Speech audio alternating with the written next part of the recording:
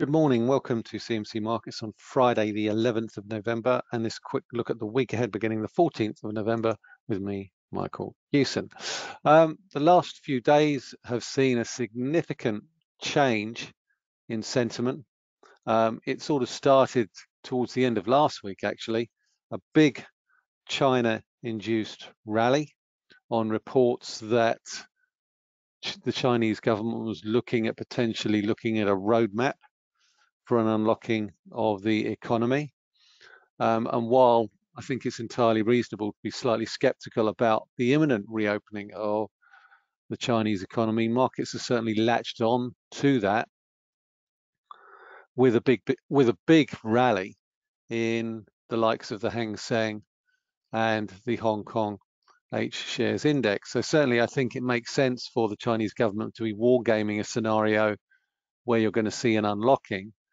But I still think it's highly unlikely that we'll see a significant reopening much before the end of the first quarter of next year.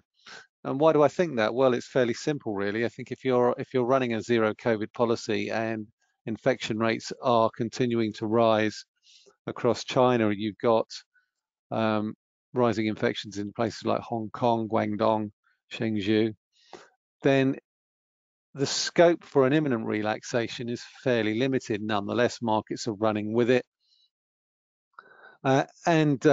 Ultimately, earlier today, we've seen reports that the Chinese government is looking at relaxing quarantine rules modestly, I would say, very modestly indeed. Certainly, I think, given by the market reaction, you'd think there'd be a significant relaxation over the course of the next 2 or 3 months. That's not going to happen. And I think once markets come to terms with that, and the fact that we're probably not going to get a significant pickup again in economic activity in China much before the end of Q1, things will settle down a bit. But that's not the only thing that markets have latched onto this week. Now that the midterm elections are out of the way, the likelihood is that the Republicans will at least gain control of one house, which will effectively block any further legislation from the Democrats, essentially making Joe Biden a lame duck president, or slightly more of a lame duck president than he already is. So from that point of view, that's potentially dollar negative. It's certainly less inflationary if the Democrats can't embark on significant stimulus spending over the course of the rest of his term. But I think the real catalyst for the rally, well, I think we all know what the real catalyst for the rally over the last 24 hours has been, is that US CPI number for October, which rose by 7.7%, its lowest level since January, prompting a huge relief rally in stocks, bonds, as well as a sharp sell-off in the US dollar. And I think that more than anything is the significant factor that could well drive equity markets through the rest of this year. The rally was also given added legs by at least 3 Fed speakers: Dallas Fed President Lori Logan, Philadelphia Fed President Patrick Harker, and San Francisco Fed President Mary Daly, who all indicated that a slower pace of rate hikes might be appropriate. So essentially what they're saying is that there's going to be no more 75 basis points rate hikes going forward. We'll at least get a 50 basis point rate hike in December. And certainly I think if inflation numbers continue to come in on the softer side of expectations, we could see a ratchet down to 25 basis points as we head into next year. And I think while these Fed speakers were at pains to point out that 50 basis points is still a sizable rate increase, it is. It's certainly, so I think the fact that US inflation has been falling and the headline rate's been falling since June. I think if you look at a cursory look at the data will tell you that. The fact that core prices also dropped quite sharply was a huge relief, I think, to an awful lot of people. And you can certainly see that borne out in the way that US bond markets reacted yesterday. And I think from a technical point of view, this move lower was quite significant in the context of the price action of the past few weeks. The break below these reaction lows here on the 2-year yield, on the 10-year yield was, I think, very, very significant indeed. The fact that we broke below 389, 390 by 10 basis points suggests that this move lower in yields could have legs. If we look at the 2-year, the move is similarly sharp in terms of the move lower. Let's just look at 6 months because I think that gives us a better indication of where we are. Having said that, what we haven't done is taken out the reaction low from October. What's quite interesting though is if we look at a 1-year chart, that's a bearish reversal, a key day or a key week reversal.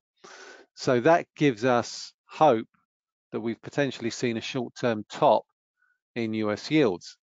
Well, essentially that would then potentially argue for further dollar declines. And if we look at the dollar index, we can see that. I showed you this chart last week that we are trending lower. Could we see a potential peak in the dollar? Certainly that does appear to be playing out in the way the dollar index has been trading. And what was particularly notable was how dollar yen reacted this week. We broke below 145, which was the initial low on the second bout of intervention from the 21st of October. The second bout of intervention drove the dollar down to 145.10. We've rallied back, weren't able to break back above 150. We've since broken below the 50-day moving average, which was also the 145 level, and retested 140. So that's significant. That's significant for a number of reasons. The fact that we've broken below the 50-day moving average, the fact that we've broken below the 27th of October lows suggests momentum is now shifting away from the dollar. And if it's shifting away from the dollar, that suggests yields are going to come down, should be positive for risk over the course of the rest of this year. The only thing that would negate that is if dollar yen rallies back towards 145 and breaks above it.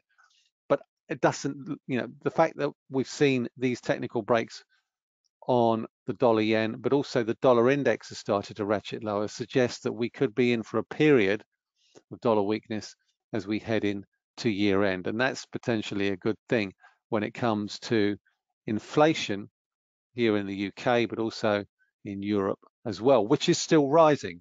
I think we look at inflation and we obsess a little bit about the US, and US inflation has been falling. And a part of the reason for that could be the rise in the dollar. Now the dollar is going to start to weaken. We could start to see a slowdown in the pace of inflation here in Europe and the UK, which is continuing to rise. Next week, UK inflation is predicted to rise from 10.1% to 10.5. And I think that's going to be one of the key indicators in terms of inflation for the UK that's likely to drag on the UK economy in the fourth quarter. Because today, the latest third quarter GDP numbers out of the UK showed a contraction of minus 0.2%. Slightly better than expected, but it's really, I think, a small victory when you consider that we were expecting a contraction of minus 0.5. Some of the data for September was slightly better than expected. That's a positive. But if you think that things aren't going to get any worse between now and the end of the fourth quarter, then I think you're going to be largely disappointed. That being said, the main focus as we look ahead to next week and away from the big jump that we've seen as a consequence of US CPI is going to be very much on the UK economy, the UK mini budget on the 17th of November, UK CPI on the 16th of November, and obviously wages and unemployment on the 15th of November. We've also got Chinese retail sales, US retail sales, and UK retail sales as well. So an awful lot of UK data coming out. How that affects the Chancellor's mini budget on Thursday is probably not going to make too much of a difference. We all know the data is going to be pretty poor when it comes to the UK consumer. Consequently, it's not good. The budget is really, I think, going to make any attempted recovery in the UK economy that much more difficult. So let's look at the technicals, because we've looked at the dollar index. Let's look at euro dollar. And euro dollar continued in this uptrend. It's broken above the September highs of 102, which suggests that potentially we could be heading back to 103.40. Now that 103.40 level is a fairly decent resistance level, because it acted as support on the way down on this move down through here, and it's also acted as decent resistance on the move back down to the lows that we saw at 95.40. So the wider question is, are we going to test the 200-day moving average? Well, certainly I think if you look at it on the basis of the way the dollar index is traded, there's a fairly decent chance that we could retest this 103.40 level. The big question is, have we seen the lows in euro dollar? And I think the only way to answer that question is to see how the euro reacts around about 103.40. So certainly think we'll see a test of that. The big question is how we react around that if and when we get there. Similar sort of story for cable. We pretty much know that the data next week is not going to be positive, but it's not really about that. It's really about what US yields do, how US data performs, and we do have US retail sales next week. Weekly jobless claims are still averaging around about 220,000. So there's certainly nothing in the US labor market at the moment to concern anyone about where the US economy is going. But what we have seen is a breakout in cable. Now, we want to see break above 117.40.50. We could well be seeing that. Certainly, I think there is potential for cable to move higher now, certainly towards the 200-day moving average. Maybe we won't get that far. I think the big level is really around about 119.80, 120. I think that round number, it was a fairly decent support on the way down. Yeah, we did sort of mess around a little bit around it in and around July and August, but ultimately on previous tests lower, the 119.50, 120 area has generally tended to be a fairly decent area of support or resistance in equal measure, which is essentially why I've left it in there. Yeah, it's a bit messy around there, but if you take it all the way back to 2019, it was a decent support area. It was a fairly decent support area there. Obviously, that was the COVID crash that we saw back in 2020. And then we saw a decent rebound from here before we started to mess about between the 119.5 and 117.5 through here. So that's going to be a fairly significant barrier in the short to medium term. But I still think there's a fairly decent chance we can test it, just on the basis of the fact that the Bank of England is probably going to have to do 50 basis points in December anyway, just to match the Fed. So we've certainly got at least another 50 to 100 basis points baked in. The big question is, have we got any more rate hikes over and above beyond that? Euro sterling, still boring. Found a fairly decent resistance above 88.20. I still think we're in a range here. Potential bias towards the downside. Certainly the ECB has started to sound a little bit more hawkish, but overall there's nothing in this chart to suggest that we won't continue to range trade in the way we've been range trading over the course of the past few weeks and months. Interesting dynamic, however, on gold, which suggests and supports my hypothesis of a weaker dollar. This break above these peaks at 1730 suggests that we put in a double bottom or a triple bottom on gold. Now, if that's the case, then we're likely to see a test of the 200-day moving average on gold and potentially higher. Looking at 1617 to 1729, that's 110. So we can then extrapolate that up from 1730 to 1840. So certainly a minimum price objective on this move higher in gold suggests that we could see a test and a modest break of the 200-day moving average on gold if you believe, as I do, that this is a break of a potential double or triple base, which suggests that on a minimum price objective, if you measure this on a measured move basis, then we should see a similar move up towards 1810, 1820. So, which suggests very much a weaker dollar over the course of the next few months, which would support then potentially lower dollar yen, break of 140 would target 135, 130, euro dollar back towards 104, 105, cable back towards 120. We'll see whether or not that plays out. Of course, with all this chatter about a reopening of the Chinese economy, that is pushing oil prices and commodity prices up. So inflation is likely to remain sticky for quite some time. One thing I would say about this particular Brent crude chart is that it continues to find the air a little bit thin above $100 a barrel. So it'll be interesting to see whether or not the current move that we've seen over the past couple of days is sustainable. There is a big barrier at around about $100 a barrel. We certainly won't want to see it much above that, but that would suggest that while inflation is starting to come down, it's not going to come down quickly. Certainly not in the context of where energy prices are, even though natural gas prices are continuing to fall back as a consequence of the recent warm weather. If we look at UK natural gas prices, we are still falling, which is a very, very good thing when it comes to potential another energy price cap in March next year. So let's shift our focus back to the mini budget.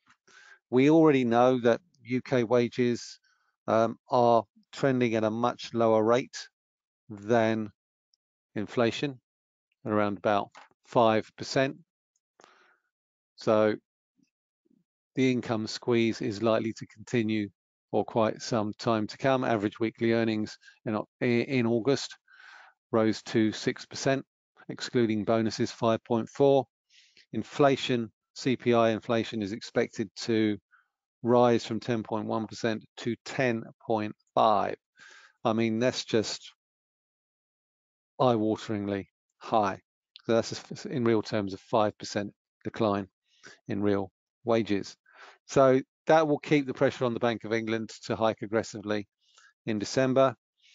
Food prices are likely to be the key driver behind that. Certainly grocery price inflation is already around about 14% year on year. So the squeeze in incomes is very, very real, which begs the question what to expect from this week's mini budget.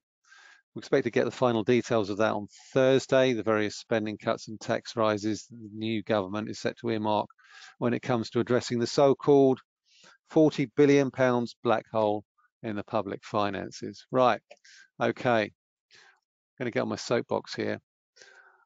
Apparently, there's a black hole in the public finances because of the big jump that we've seen in bond yields, rise in interest rate costs as a result of the mini budget at the end of September. Well, sorry, but I mean, interest rate costs are now back down to where they were at the beginning of September, certainly in the case of the 10-year, the UK 10-year yield. The pound is higher than when it was prior to that mini budget. So, what fiscal emergency are we looking to address here? Since the change of leadership at the top of government, these concerns have abated about the sustainability of the UK's public finances. If you look at our debt to GDP ratio compared to, say, for example, France, it's way lower, significantly lower. Germany is spending probably 3 times as much as we are on bailing out its households and its energy sector over the course of the next few months. So I think the concern is that the framing of the discussion around sustainability of public finances hasn't shifted at all in terms of convincing the markets that future spending plans will be properly scrutinized. You then have to offset with the damage that any measures will do to the economy in the round. So you can talk about a black hole in the public finances, but what is it premised on? Is it premised on a host of false assumptions that aren't likely to take place? The market didn't care when the market was, the market didn't care when the government was spending 350 billion quid on various COVID support measures in the previous fiscal year, yet we're supposed to believe that suddenly a huge concern about a 40 billion black hole, the government suddenly needs to peg. Yes, interest rates are higher, but they're higher pretty much across the board. They're higher in the US, they're higher in Germany. I'm not saying that the government shouldn't be responsible about the public finance, but it doesn't need to embark on a host of spending cuts on big infrastructure projects, which are sorely needed if they are serious about leveling up. They simply have to convince the markets that they have a credible long-term economic plan that they can implement over a 5 or 10-year period. That rather than impose a plan that no other country in Europe is pursuing. It just makes no sense whatsoever. All they will succeed in doing is making any recession more prolonged and more entrenched. So, the hope is that the economics trumps the politics. Ultimately, this government isn't going to win the next election. So really, it's about, you might as well try and do what's best for the country rather than basically look at a self-serving budget that's probably not going to achieve anything. Anyway, rant over. Let's just move that out of the way and let's move on. UK retail sales for October, well, we've already seen 2 months of declines, minus 1.7 in August, 1.4% in September. Could we see an improvement in October? Possibly, but with the new energy price cap kicking in October, it's not hard to see that consumers will continue to rein back spending going forward. The September numbers were weighed down by the extra bank holiday due to the funeral of Queen Elizabeth II. This week's October numbers could see an improvement, but with consumer confidence already low and this close to Christmas, I would imagine that consumers will probably hold back until November, December, when they'll start to cautiously unlock their purse strings as we head towards the end of the year. US retail sales been much more resilient than UK ones. The spikes seen in natural gas prices in the US have been nothing compared to those being seen in the UK and Europe. So that basically means the US consumer hasn't been anywhere near as squeezed as here in the UK. What has been notable about the rallies that we've seen this week in equity markets is thus far, we haven't actually taken out this resistance level on the Nasdaq. So while we've seen strong rallies in the likes of DAX, the FTSE 100, back to close to recent range highs, we've seen a rally off the lows in the Nasdaq. So while people talk about the best rebound since April 2020 for the Nasdaq, it needs to be said in the context of where markets are right now. And they're still just above the lows that we saw earlier this year. That's that 10,500 level on the Nasdaq. So I think for the rebound to be sustainable, we really need to see a move through 12,000 and a test of this trend line resistance from the highs this year. Similarly, S&P 500, we have broken higher, but again, we're below the 50-day moving average and we're below the trend line resistance from the peaks this year.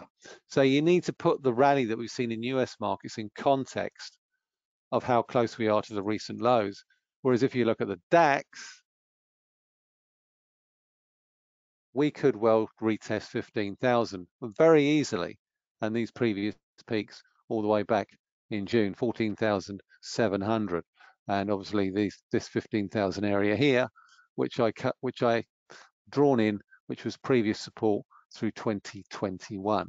So certainly I think given the way we've broken above the 200-day moving average on the DAX, there is scope for further gains in the DAX.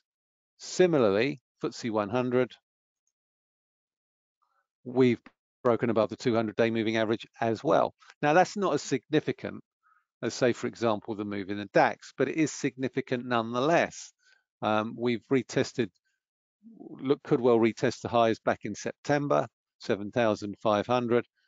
In the round, the FTSE 100 year to date has probably performed better than every other major index. It hasn't lost any ground at all. And one of the main reasons for that is obviously the performance of oil and gas stocks. But I digress, and the more defensive areas of the market. What has been particularly interesting, though, if you look at the Hong Kong, the Hang Seng, we've seen a bullish weekly reversal in the Nasdaq, right there. Now, yes, we did see one here all the way back here, and it didn't last very long.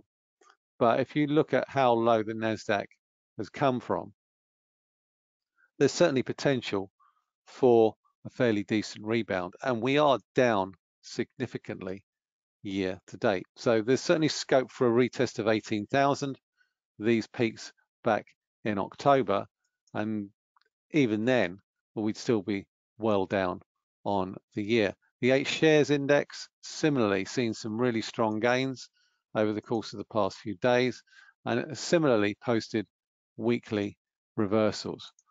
As I say, you can't read too much into that because again here we saw a very strong reversal, and it barely lasted 2 or 3 weeks. We're back down here again. Hopefully this time is different. One of the more positive factors at play here is that if we do break above 6,000, we could see a decent rally in the 8 shares index as well. On the earnings front, not really too much to report. We've got Walmart and Target. Walmart on the 15th of November with their Q3 numbers, Target with their Q3 numbers. They have warned on higher costs. For Q3, Walmart said it expects to see revenues of $147.55 billion and profits of $1.31 a share on slightly lower operating margins of 3.6%. Did also announce that it was making Paramount Plus available to its Walmart Plus subscribers from September to further take the fight to Amazon in the battle for annual or monthly subscription services. So you could see a little bit of a boost there. So 147.55 billion, that's down from 152.86 billion dollars in Q2. So if we look at the Walmart share price, we look at US retail sales, you can see that Walmart has continued to punch above its weight when it comes to retail and has been slowly edging higher from the lows that we saw back in May. Target similarly says it still sees full revenue growth in the low to mid single digits. So again, they've been performing fairly well. Another one to keep an eye out for is Nvidia, chip maker, which, even though we've seen a fairly decent rebound in the Nasdaq, is still very much in the downtrend that it's been in pretty much for most of this year. So there's certainly potential for further gains and move back to the 200-day moving average, and this series of peaks all the way through here in July of $195. We've certainly seen a fairly decent rebound over the course of the past few days, and we can see that played out in this chart here. In the UK, we've got numbers from Vodafone, we've got numbers from Burberry. Optimistic on Burberry given some of the numbers that we've seen out from its peers, Louis Vuitton, Richemont, and what have you. Luxury has been a fairly resilient sector when it comes to earnings numbers. First half earnings numbers from Burberry, first half earnings numbers from Vodafone. There does appear to be some evidence of a bit of a rebound in the Vodafone share price, but ultimately it's still very much a story of how is it able to get its debt levels down while improving its margins in what is a very, very competitive telecoms market. Okay, so that's pretty much it for this week, ladies and gentlemen. As I say, the key thing to keep an eye out for next week is going to be the mini budget and how much pain the Chancellor of Exchequer decides to impose by way of stealth taxes on not only us as taxpayers, but also businesses as well. So that's it for this week. Thank you very much for listening. This is Michael Hewson talking to you from CMC Markets.